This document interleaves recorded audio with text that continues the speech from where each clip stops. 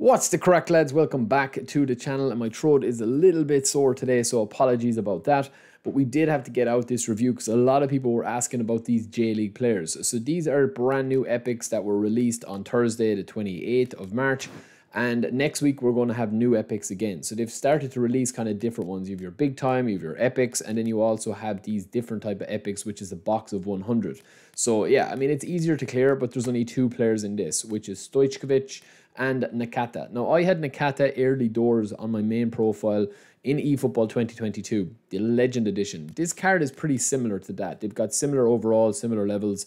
And to be honest with you, lads, this is a very disappointing pack in terms of where the game is at right now. I feel like that they're just kind of waiting for the next big kind of card drop or new boosters, whether that's going to be +4, +5 to the boosters, or the manager booster is going to link in a different way. We'll cover that in the stream later on today. But I wanted to get this video out with a bit of a training guide to show you guys as well. Now, always with these packs, they come with a selection of players. And you can see here that we have a couple of players in here. I think it's 10 in total, if just by a quick count here. You've got your goalkeeper, you've got a couple of CBs, you've got a couple of centre forwards. There's nobody in here really, lads, that kind of... Listen, you just don't need to be spinning for these, honestly. Like, that's not to say that if you're a newcomer, you won't find some nice hidden gems in here. Like, this guy is not a bad centre forward to have, apart from his lack of skills. He's fairly tall, he's fairly strong, good physical contact, good finishing. When you train him up, he's got 35 levels. You're never going to have speed with this guy because he's too slow. But as a target men do have a place now in the game. You also have, of course, Okuno. This guy is pretty decent, as well as a box-to-box. Just kind of a simple player enough that if you don't get Nakata, this guy is pretty decent as well. But I mean, when you're talking about decent, I'm talking about these players don't even compare to standard GP cards, such as Donnarumma for the goalkeeper here, or Mbappe or any of those. If you grind for literally a week, you will be able to buy any player or any squad that you want for GP if you are, you know, smart enough with your time to do that. So the big problem with all of these cards, lads, and it's why I don't really spend that long reviewing them or testing them out that much. You know, we test out every card that we can, but you just know by these guys that with their lack of player skills, and this guy's got a lack of a real face even, and I mean, what is that haircut, man? Holy moly. That looks like Mr. Bean's haircut or something like that episode of Mr. Bean. But honestly, I just feel like that with these players, man, the lack of player skills and the lack of abilities that they have, unless they're a top tier player, it's always difficult to recommend these guys. I mean, look at this guy, man, as a CB build-up with blocker. That's all he has. He just takes so much work to actually get through. You know, you've got interception needed, acrobatic clearance you have, but you need aerial superiority, you need heading, you need slide tackle, man marking. Why play with these cards when it's super easy to just get other cards that are just going to completely, absolutely destroy these in terms of stats, in terms of skills, in terms of everything. So I do feel like that's a bit of a hard sell for these cards that you probably are. Like, this guy's got a lot of nice skills, but again, you've got lack of acceleration, balance. He's a fox in the box, but he's not running guns. So, you know, it's difficult, man. It's very, very difficult. Now, the two players that I will focus on and show you the build. First up, we are going to take a look at Nakata. Now, Nakata with the booster, right? I'm working on a video at the moment. I haven't seen anybody talk about the booster effect and how it's changed in V3.4. So I am working on a fairly in-depth video for that. But basically, the way I'm doing these cards now, the way I'm training them, is if they're going to be a starter for me. So if they don't hit a certain level at level 1 without their booster, I'm not really interested. And Nakata does actually interest me quite a bit because he's got 80 ball control, 82 tight possession, and 82 acceleration off the rip at level 1. That's even without his booster and the manager boost. Forget about that for the time being. Now, what I like about Nakata most of all is that he's got a nice range of and variety of shooting skills, passing skills, and dribbling skills, right? So he's got cut behind and turn.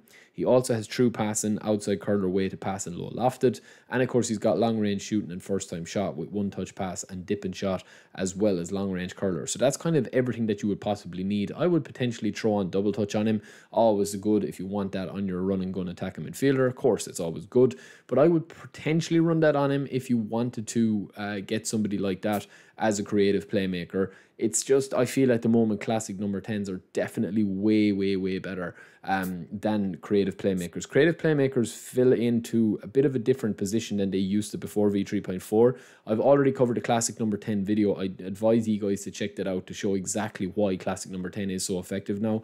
if you play that way and if you slow the game down a little bit.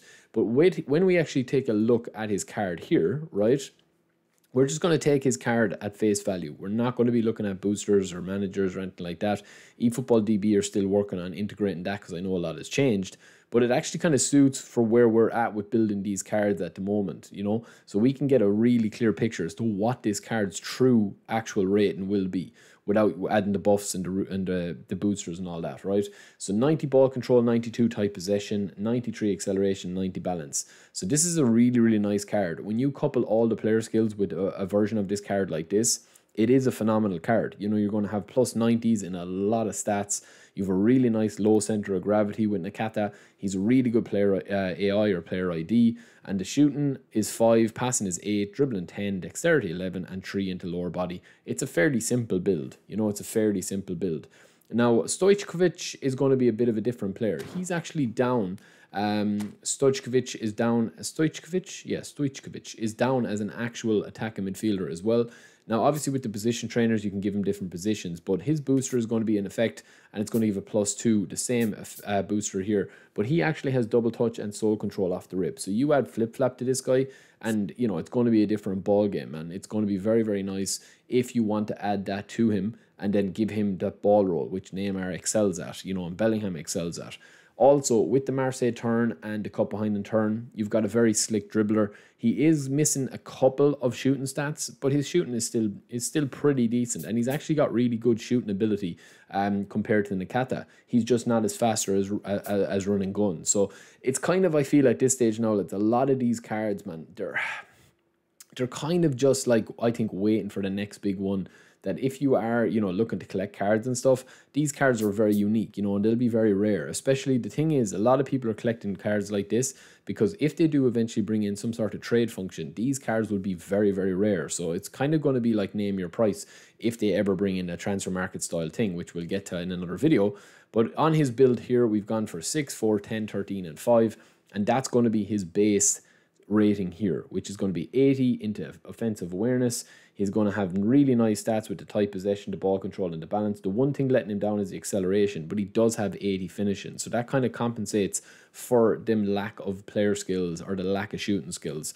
But let me know what you guys think. I mean, at this stage of the game, lads, right, with just that player build there, at this stage in the game, the biggest problem is when you are playing on your free-to-play or you're staying free-to-play, right, the biggest problem with this game is that there's just such an abundance of players, even if you have a fairly decent squad, right, such as this, which is a very achievable squad if you've been playing the game for a long time, where you get a couple of legends, you have a couple of epics, you have a couple of player of the weeks, and you've got lots of options. You're kind of really just, you know, shoehorning in a player just to shoehorn him in, because he's not going to add a massive amount different if you've got the likes of Gundo, if you've got Bellingham, or you've got any of those guys as an attacking midfielder, or Neymar, or Songkrasen, or any of those. So I'm interested to know your thoughts. We are working on a kind of a feedback kind of survey video, which we're going to be doing live, you know, and recording everything, getting it down, because I want to know your thoughts, lads. You know, and as a community, it's very interesting to hear what different people are happy with and what different people are, what they're liking and what they're not liking, you know. So let me know what your thoughts are in the comments below, and I will talk to you in a bit. Hope you enjoyed the review. Don't forget to subscribe. And sorry again about my throat, boys. It's very, very, very sore today. So I'll talk to you in a little bit, man.